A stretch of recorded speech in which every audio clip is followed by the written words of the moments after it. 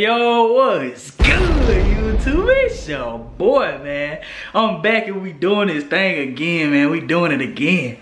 Today, man, I'm back with another little video for y'all, man. Today, I'm gonna update y'all on what happened to the turtle tank. That turtle tank turned into something totally different. And I'm gonna show y'all what happened with that today, man. It's time. It's time. I wanted to wait, make sure everything went smoothly and according to plan, but I'ma just show y'all, man, cause it's as good as it's gonna be for right now. You know what I'm saying?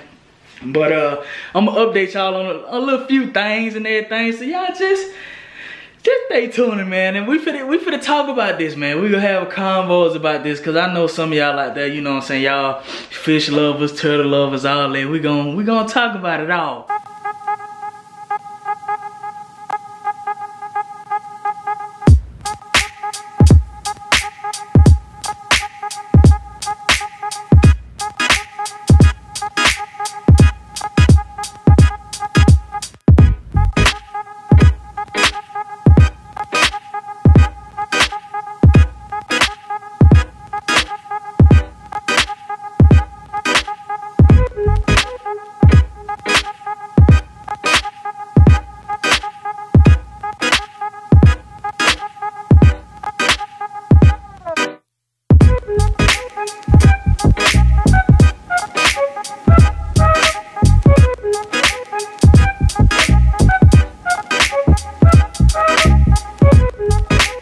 Okay, so what y'all just saw was me siphoning some water out of the tank. I siphoned some of the water out. Also, I gravel vacked my sand and my gravel at the bottom. So, if y'all want to see a separate video on how I actually gravel vac my sand without sucking up all my sand, just let me know that down in the comments and I'll go ahead and make a separate video on that. But today is only just a little update, you know, how I do, you know, or what maintenance I do on my tanks and everything. So that's what I'm gonna show y'all today, man. But y'all just saw me y'all just saw me siphon some of the water and clean the tank, clean the sand, clean the gravel, all that. But now you gotta put the water back in. So what you wanna do, I'm gonna tell y'all that right now, but what you wanna do before you put your water in, well, what I do before I put the water back into the tank, I go ahead and put my water conditioner in the aquarium, the proper amount, you know, read the directions. I always follow directions on stuff with your fish, because you don't want to put too much, you don't want to put too less. So just go ahead and read the directions, man. Follow directions to the T, man. If I must say so myself, you want to go ahead and you want to follow those directions, man. So you go ahead and dump your water conditioner in there. If you want to do it how I do it, you know what I'm saying, go ahead and dump your water conditioner in there. And then start putting your water back in, because you know, when soon as the water goes into the tank, it's already chlorinated. So you want to go ahead and put some dechlorinator into the tank before you start putting that water filled with chlorine and chloramines inside of your tank, so that won't affect your fish as soon as it goes in there. So you go ahead and take that out of the equation right now, you know. So yeah, I'm gonna go ahead and do that, man, and I'm gonna get back with y'all when I'm done.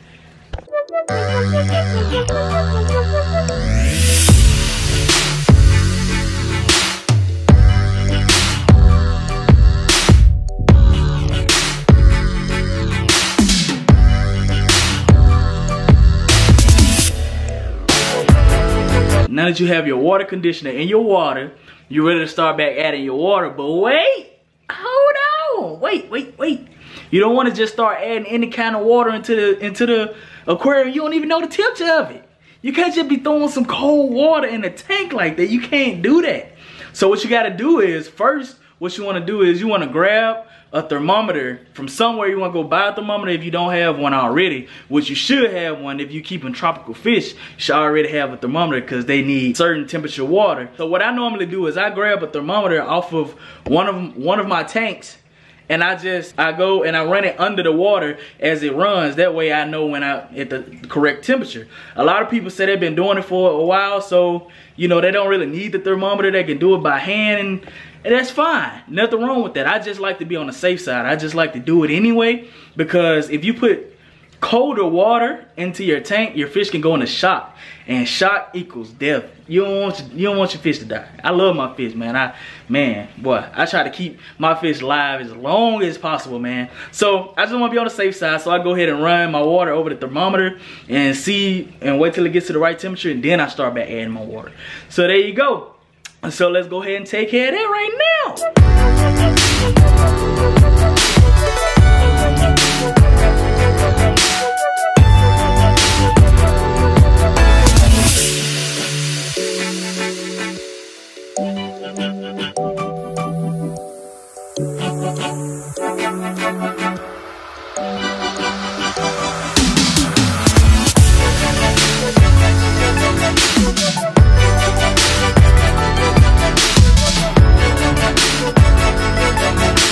So what I just realized was that on the way from the tank to the kitchen, I broke my thermometer. So if y'all saw me switch from the this one to the yellow thermometer, it's because I broke that one. So I had to go get another one for this tank. But anyway, I got the water to the conditions, and now I'm refilling the water. Let me show you. I'm refilling the water. So if y'all wondering how I'm doing this with no buckets, man, this thing right here saves lives. I'm trying to tell you, if you do not want to carry buckets ever again in your life, get you either a Python or I think it's a Python or Aquarium. I think the one I have is Aquarium. It's a like an automatic water changer, you know what I'm saying? It's a siphon. It's like a hose that you connect to your sink, your kitchen sink or your bathroom sink, and it sucks the water out of your aquarium for you, and it puts the water back into the aquarium for you once you put it to the right temperature. Man, this thing saves lives, man. I was carrying buckets after buckets after buckets, and then when I got the 55-gallon aquarium, man, I decided, man, no more buckets for me, man. No more buckets.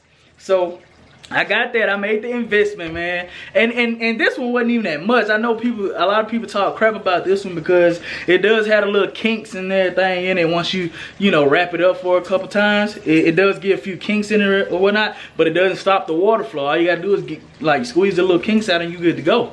You know, but this was like, I think $30-something from PetSmart. Actually, I got it on PetSmart online for $30-something, and then I think the Python costs about $50. So if you can spare some money for whichever one you choose, man, please save yourself some time, some energy, some effort, all that.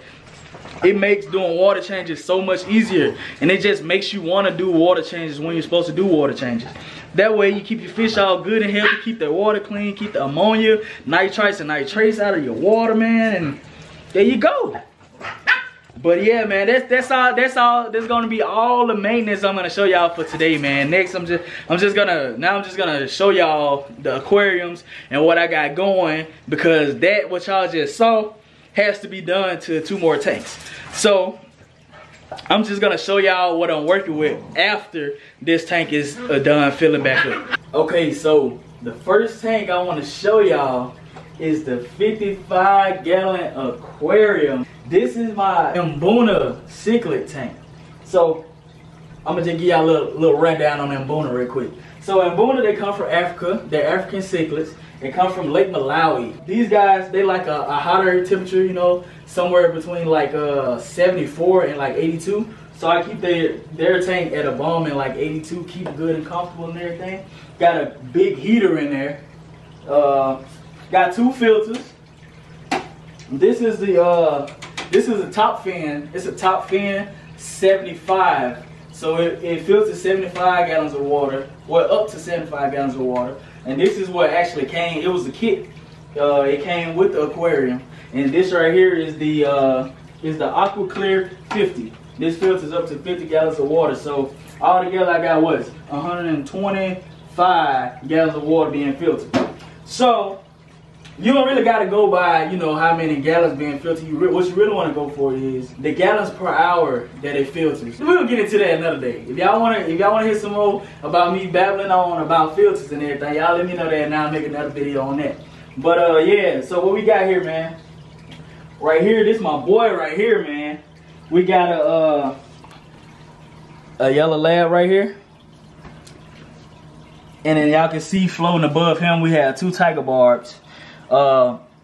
There's gonna be more tiger barbs in there. I know you're supposed to keep about at least 6 of these guys together, but at the time being, all I could get was 2, and so it's gonna be more coming. And right here, we have the Pseudotropheus auratus. Oh, we have 2 Pseudotropheus Johanni, the electric blue Johanni. It's 2 of them in there. This is the big guy. He is the tank boss, and he bosses everybody around, abuses everybody. Over here we have the, who we got? Oh, right here we have the yellowtail ACI. He's one of my newer fish. I've had him for about a week now. So we have the yellowtail ACI, but for some reason, 2 of my fish want to hide right now. Oh, here's the other electric blue Johanni. And it's one more fish. He's just hiding right now. Oh, here he is. This is the albino Socolify. He's beautiful.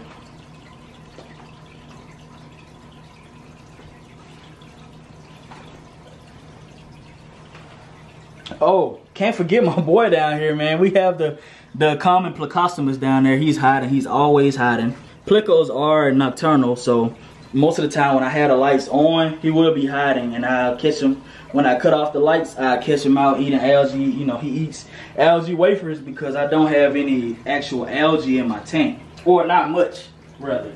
But as y'all can see, I got this big, huge structure here. So what I did was I went to my local Home Depot.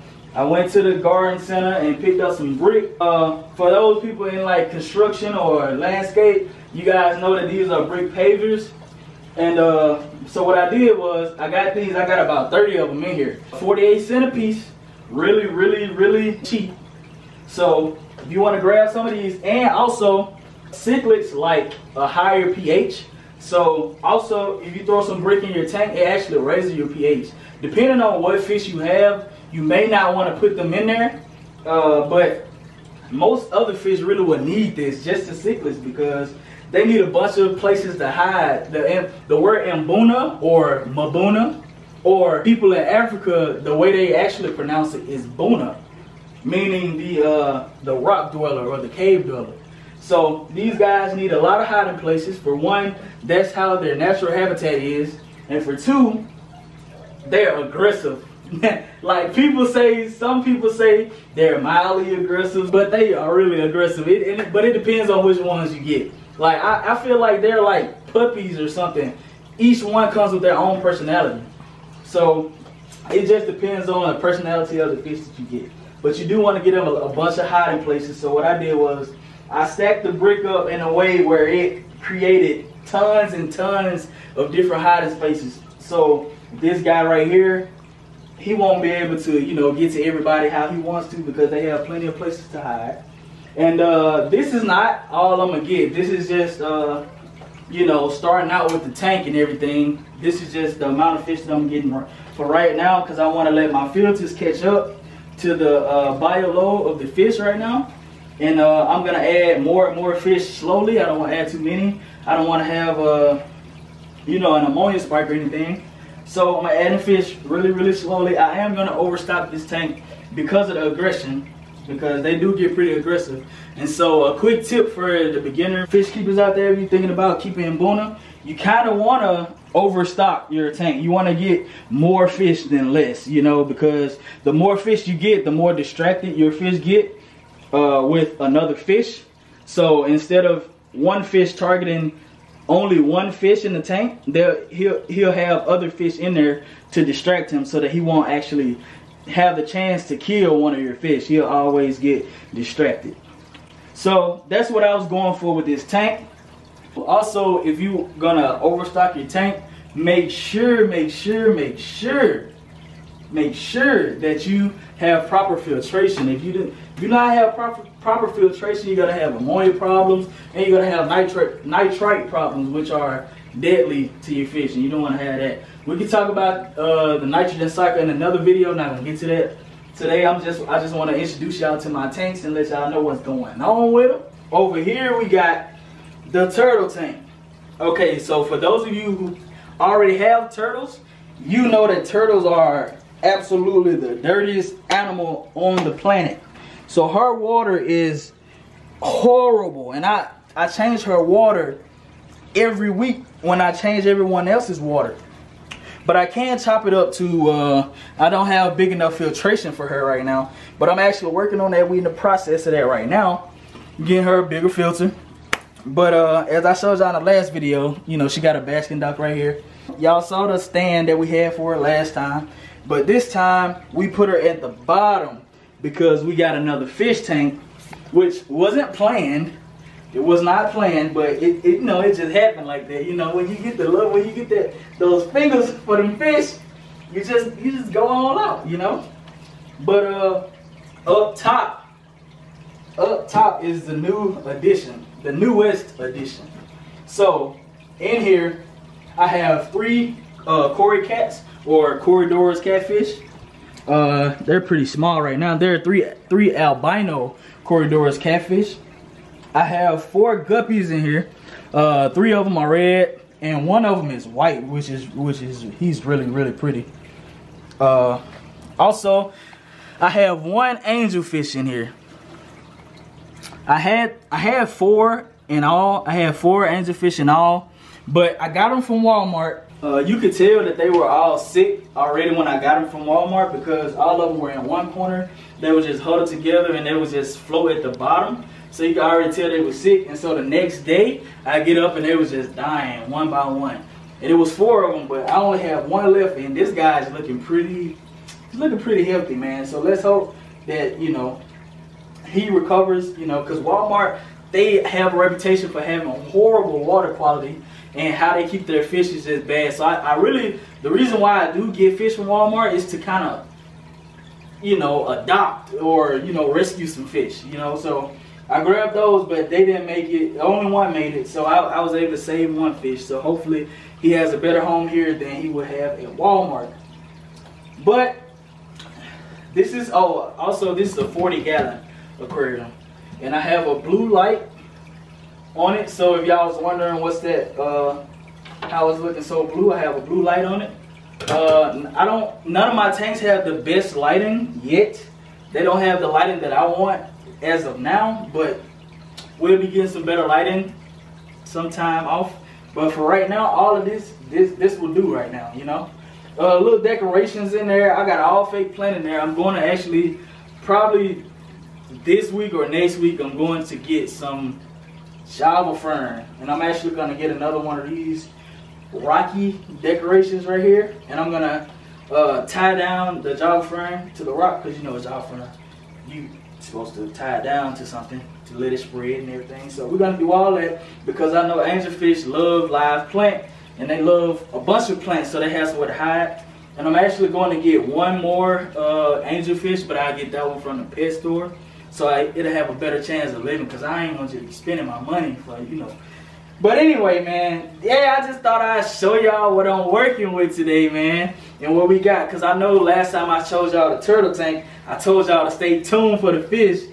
I didn't think it was going to take me this long, but it did. So this is what we're working with, man, and I'll be keeping y'all updated on what's going on when I add some new fish, or when I change some decorations, or when I add plants to this tank. I'll be letting y'all know, man. And if y'all really want to, if y'all have any like questions or anything, feel free to hit me up in the comments.